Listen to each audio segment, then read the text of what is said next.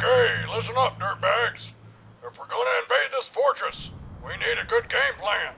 I've got two options we can use. Number one, we all run straight at the base in a single file line, screaming at the top of our lungs. The enemy will be so flabbergasted, by the time they have a chance to regroup, we'll already be inside. Oh, yeah, right. They're not gonna get surprised. They're just gonna start mowing us down. That's the inherent beauty of the single file line. They can only kill the person in front.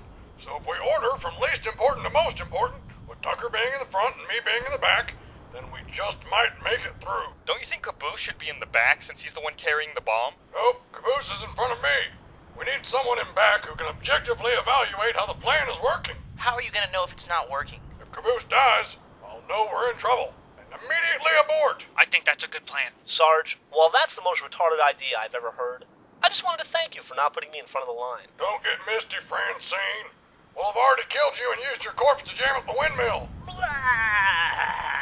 I think we can all agree, given our current situation, it's the perfect plan.